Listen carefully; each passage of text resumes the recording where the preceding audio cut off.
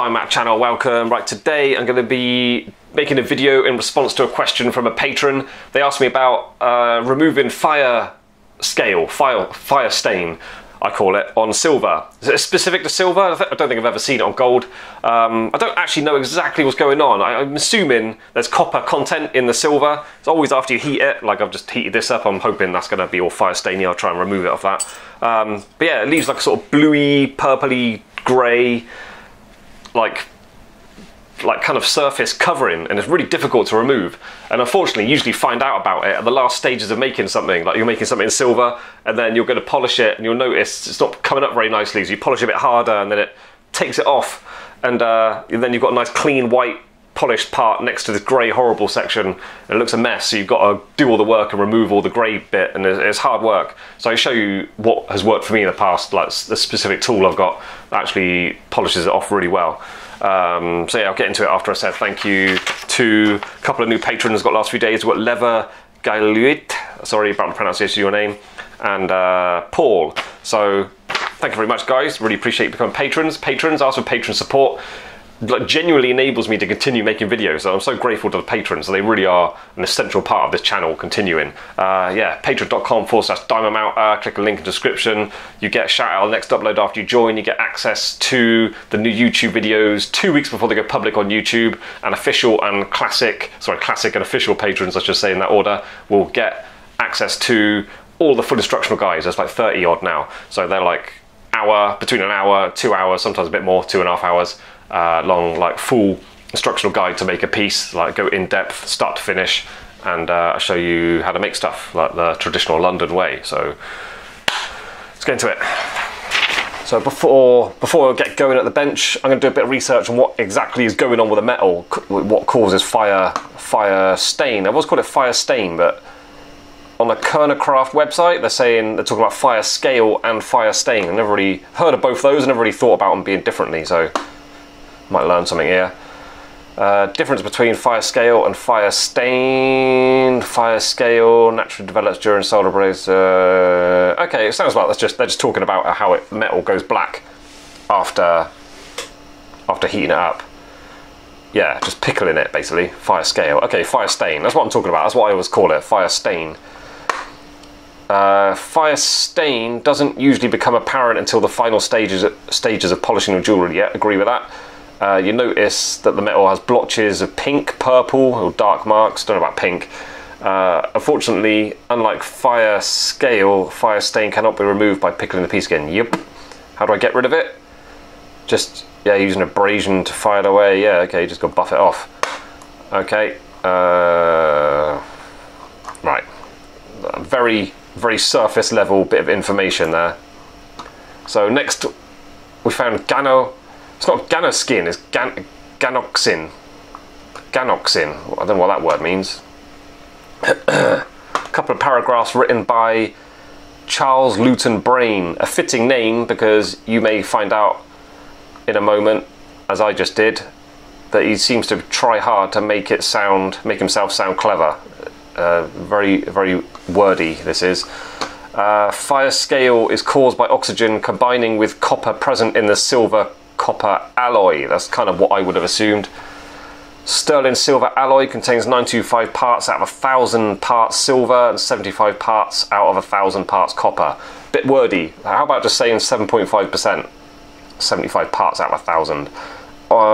When alloy is exposed to oxygen in the air at higher temperatures during annealing or soldering procedures, the copper at the surface is converted into Cu20. Cu20 just means copper, so you basically just said during annealing and soldering procedures, the copper at the surface is converted to copper. And cupric, okay, hang on, right. Cuprous, I think I'm just being dumb here. Cuprous oxide, which has a reddish colour to it, and then the cupric oxide, CuO, which is black. It is, however, not just the metal at the very surface that is affected, but deep inside the metal as well. Not sure if I agree with that. You can just polish it off, and it's not there anymore. It just on the surface.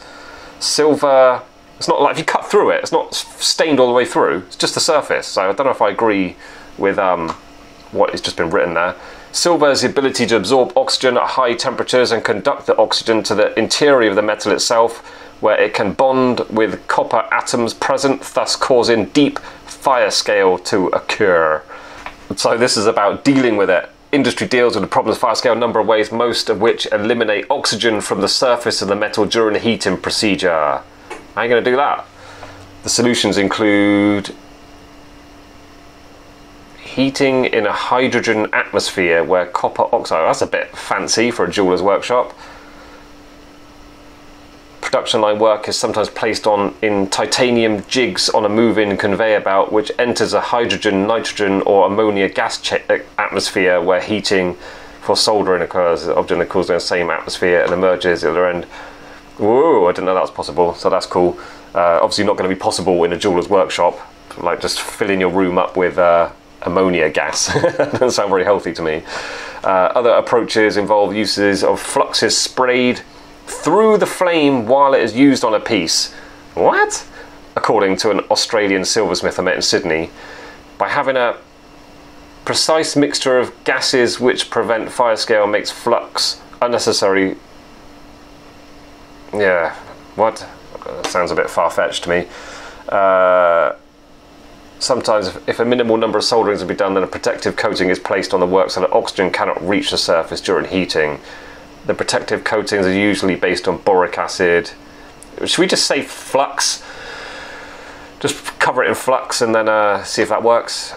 One production shop I worked in Toronto used a large wire French fry basket which all items to be soldered were placed. This was held suspended in a rapidly boiling solution of boric acid and some borax mixed with water.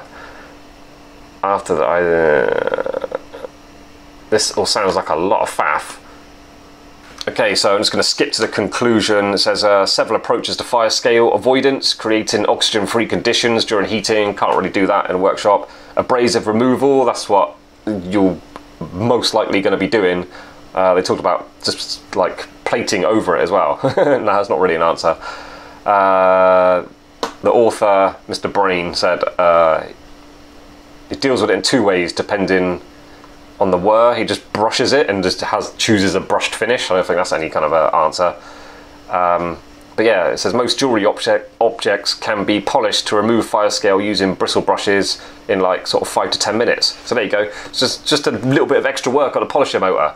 I really don't think it's worth faffing about with specially built kilns and gas-free atmospheric chambers and stuff. just to avoid a little bit of extra polishing. That's quite extreme. Well, like going through all these like wacky carcinogenic corrosive chemicals and stuff. Just do a little bit of extra polishing.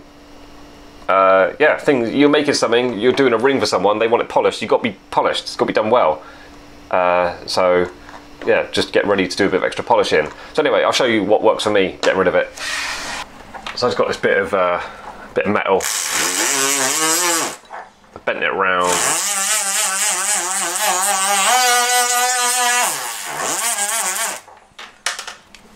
So buff it like that, give it a polish. I'll just get it a bit smoother and then we'll go to the polishing motor. You might see some fire stain on it.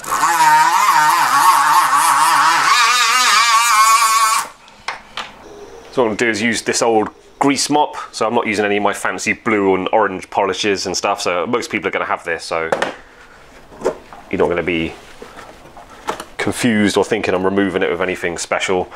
So right, let's get this polishing going. My dodgy switch. It's getting really bad.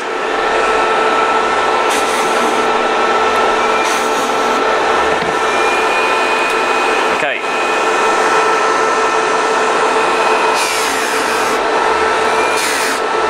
So you can polish it like that. I can tell there's a bit of a surface finish on there that's not right.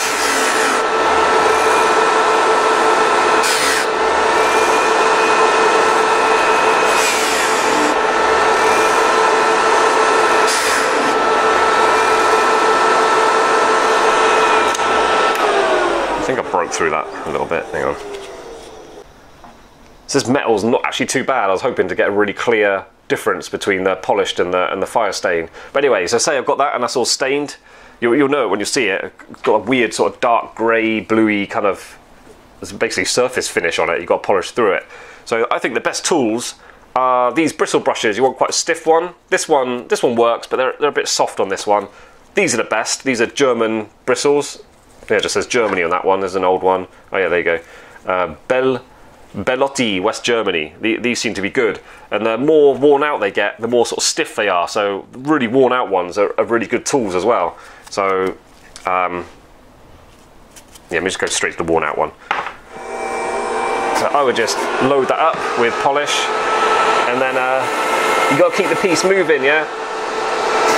Because they're stiff bristles, they can cut into metal quite severely. So you got to really move things around in it. Go one way, then turn the piece around like that. So the way I move it, I'm thinking of just going like lines, just go left, right, left, right, left, right, all the way across the surface.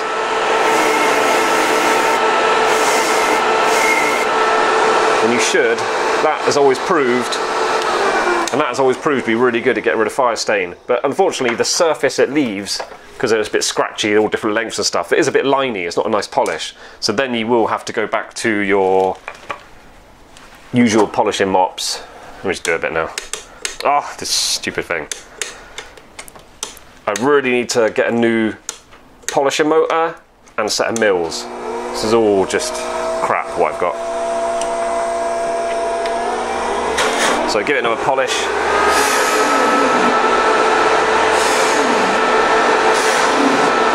Again, different angles.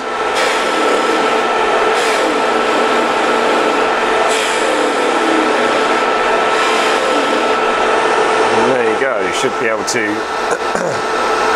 you should be able to end up with something nicely polished. So there you go, we've got a polished piece of silver again. Yeah, it can be a bit of a problem, fire stain, like these silver skull rings I used to make. There's one I had fire stain, I was fighting against fire stain on one of those, and because it's quite a complex shape and there's like sharp bits on there and stuff, I had to polish it hard but really carefully because I don't want to like make it look all worn out. Silver's quite soft. Something like that, you can easily make it look over polished. It looks like a worn out second-hand piece, even though it's actually new. You're just trying to make it look evenly shiny all the way around.